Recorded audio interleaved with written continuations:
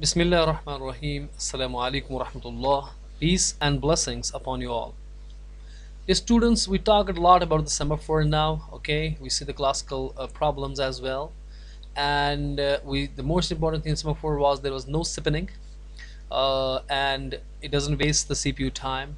That was the best thing we saw in semaphore, and it is a powerful tool for enforcing mutual exclusion as well as the coordinate processes. Having said and done that, uh, semaphore is not actually a good thing to use. Why so? Because firstly, variant signal are scattered among several processes. We saw for example, producer process and consumer process. One process is doing wait, another process is doing signaling. So this is a kind of problem. Okay, um, because a programmer need to keep track of the calls of variant signal. If the corresponding weight and corresponding signals are not met because they are scattered around the code, so it's hard to track them. Okay, if they are not done in a correct order, it can cause in deadlock, as we saw last time also, and it can create problems. So being variant signal being scattered is a kind of problem. Okay, now that's what we say, that it's difficult to understand their effects uh, because they are scattered in the code. Okay, and the usage must be correct in all processes. Now maybe one malicious process, one bad process can actually that balance in a variant signal can be disturbed by one malicious process, and that will fail the entire collection of processes, right? And if we have a very simple algorithm, it requires more than one semaphore. Okay, so it's kind of complex as well. Above all, semaphores are a low level or too low level. We can have easily, we can make mistakes. For example, we are doing some wait operation on semaphore. We should be doing signaling of that on that variable, but maybe we are doing again the wait. Programmer may make mistakes, so it's again a problem, right? So it can create a problems if we do like this, because we have to match the weight and signals. It is done by the programmer, and programmer can make errors, so this is actually gonna fail. Now semaphores are used for both mutual exclusion, uh, okay, or mutex. It is used for the mutex, and as well as for the condition synchronization. You have a condition synchronization, or what I say, the signaling and all. Like for example, producer consumer problem, that producer produces something and consumer can consume only when something is produced, and so on. So this conditional synchronization is also done by the same semaphore, right? So semaphores are used for both conditional synchronization as well as mutual exclusion. That's again kind of a drawback of the semaphores. And when say if a process has locked something and it crashes in the critical section, so what will happen, because there is no signaling being done, so there are a lot of issues with the semaphore, and we want to fix it. And we are gonna fix it with a because this was the OS, we try to do things, but now we have a language construct, and that's called as a monitor. So today's lecture is about the monitor, so you understand what is monitor and how we implement it and all those things. So monitor is where we give job to the compiler, because it's a high level language construct. Okay, for dealing with synchronization, like we have a class in Java, like we see in a C++ or Java, we have a classes, and a class we have some shared data. And this data, if you want to access the data, you have some methods inside, and you're gonna access the method, and method will access the shared data. So this is the way the classes work, and it's a kind of same. Okay, and here the programmer only has to say what to protect, and it is the compiler who actually does it. Maybe internally does it using the semaphores or whatever. As a programmer, we don't care about that thing. We only tell what we want to protect, and it's the compiler who actually does the job. Okay, so basic structure is gonna be like this. So we have a monitor class where we have fields and we have methods, like I said, in a class. Okay, so one method inside monitor can access the field. This is important, that only one method inside the monitor can access the field. This is guaranteed. So at most one thread can be active inside the monitor at any time. So it's a high level abstraction, okay, that provides a convenient and effective mechanism for synchronization. What we actually have is a monitor class which will have some name, whatever you like to call it, and then we have some shared data. Say for this is the shared data, and you want to access it using some procedures. So this is P1, this is P2, and so on. It's a Pn. Okay, then there is some initialization code as well, and these are the some procedures which does the operations on the shared data. And why we have an entry queue, because at a single time there will be only one thread or process executing some procedure and then accessing the shared data. The rest of the guys who comes in will be put in this entry queue. So all of these will be in entry queue. Okay, so the lock mechanism is so is done because we have only one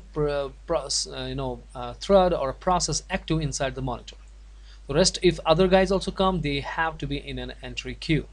These are the other processes which are waiting for their entrance into the monitor.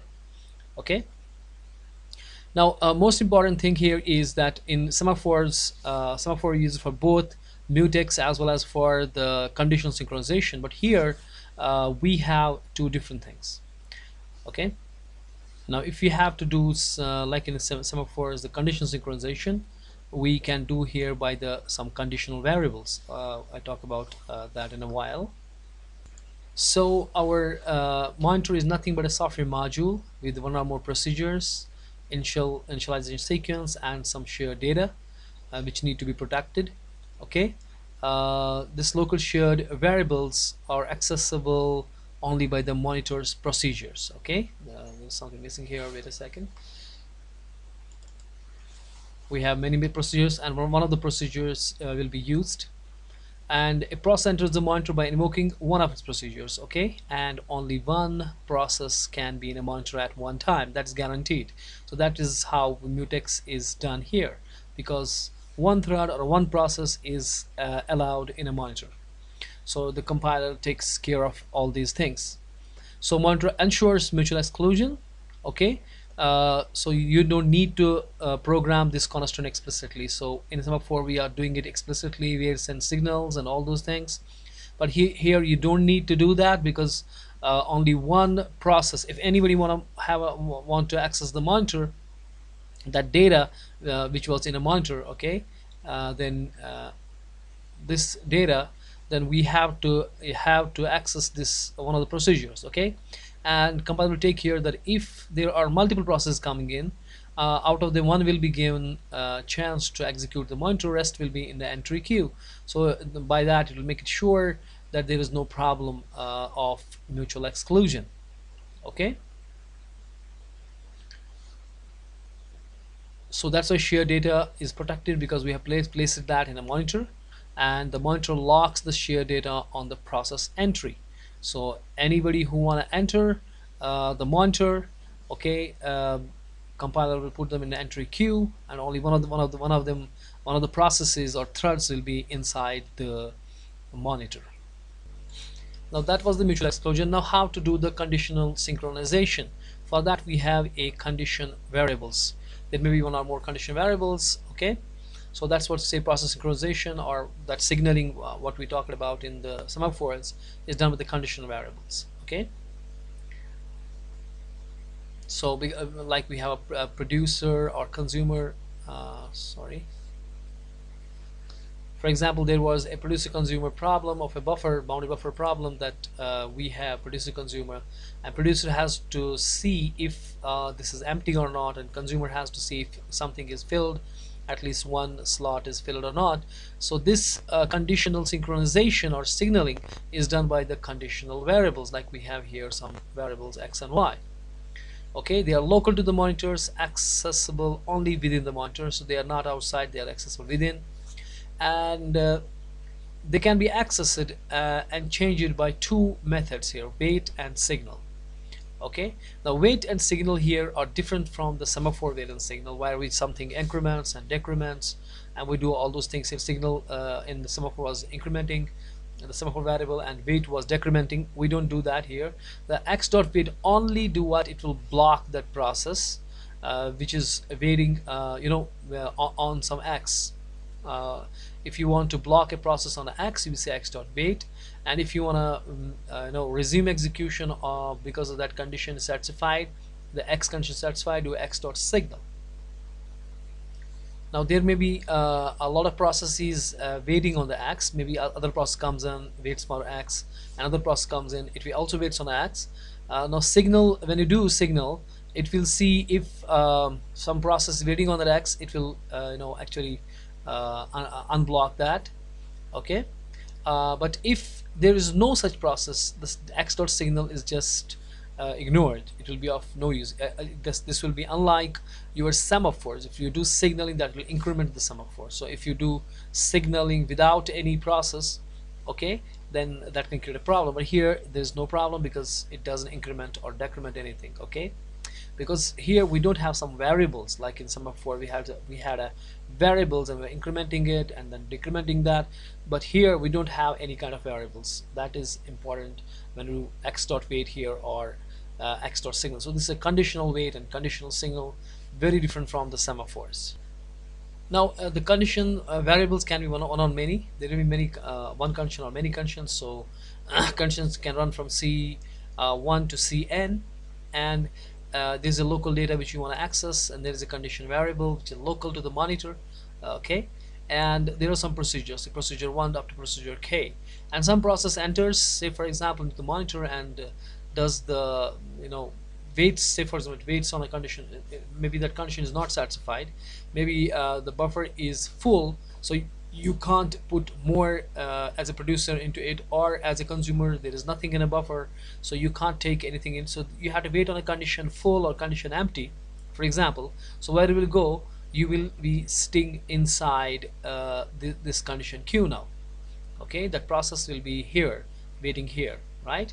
So so that means a process can be either in a entering queue, because if some process is in the queue, because some process is already in the monitor. Okay, now if some process has gone into the monitor, executing inside the monitor, it may have some conditional wait on some condition it's trying to wait, so it will go into the condition queue on the left, which is shown here, right? So we can have our process technically either in a entering process queue or in a condition queue. Now entering process queue is there because some process is in a monitor. This guy is here, some process here because it's waiting on some condition to get fulfilled.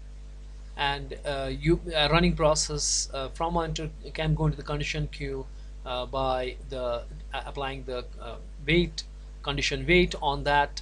So that's why little difference written C wait, because in a wait we have a semaphore also, so we can add in a C wait on a condition. Okay, we will take that into condition queue, and if we do signaling, C signal can brought that anybody who is waiting on that condition back to the monitor. Now when you do the wait on some condition and you are not running in a monitor, so you are in a condition queue, you can in the meantime go for the next thread or process from the entering queue, right? Let me give an example to make you understand this. Let me put up an analogy here. Okay, say for example there is a dentist, okay, and this is a side room, and people are entering, waiting here in a queue. Okay, say people guy 1, guy 2, P3 and so on. They're waiting here for the turn, and some P0 is already inside, so they have to wait, they can't enter, right? Now P0 may be dentist is doing some work on this P0, and now he may be tired or he may need something else, which maybe dentist is waiting for the filling which is to be done now. So you can't because filling is not prepared maybe, and you can't do it on the P0. So P0 is not finished yet, so it can't go out, so it is being taken into the restroom.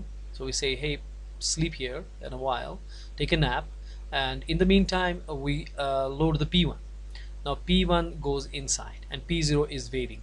Okay, now dentist works on a P1, and P1 may also be now after doing some work on a P1, P1 now dentist feels that P1 has to do something which is not to be done right now, or it may need to take half an hour nap. After that we can do a next procedure, so P1 is also waiting here, right?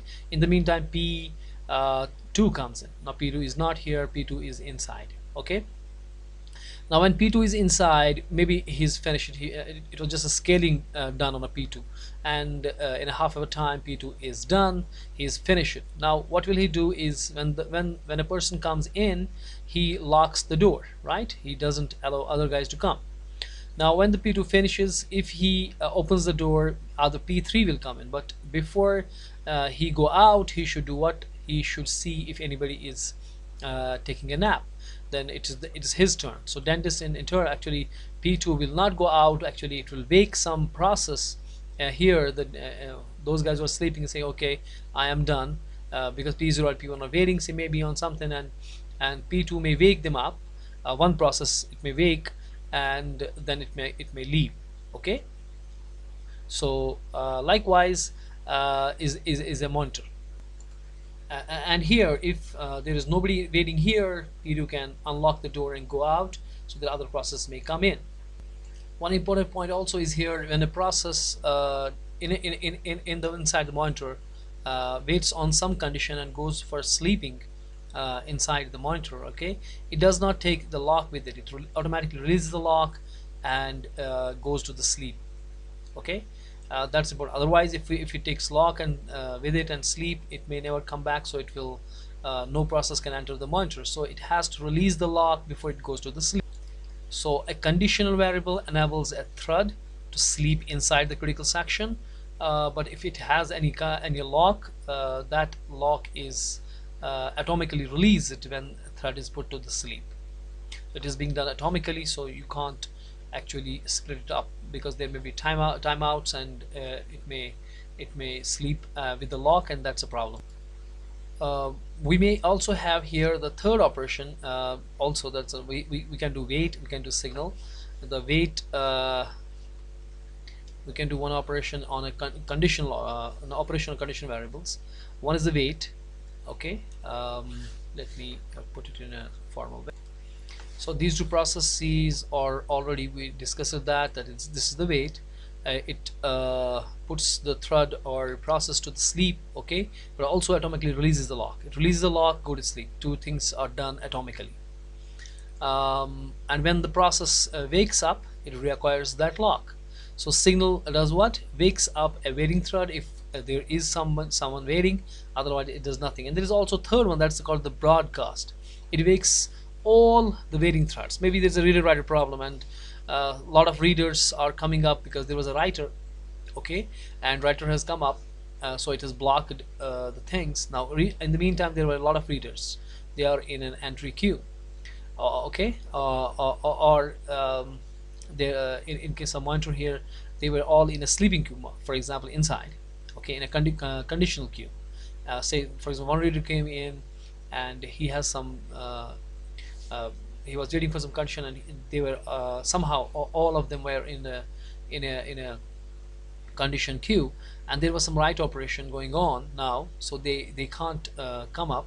So when write is finished, actually all these readers can come up if their condition is satisfied, so you can apply the broadcast at that time, so it will wake all the waiting threads. Okay.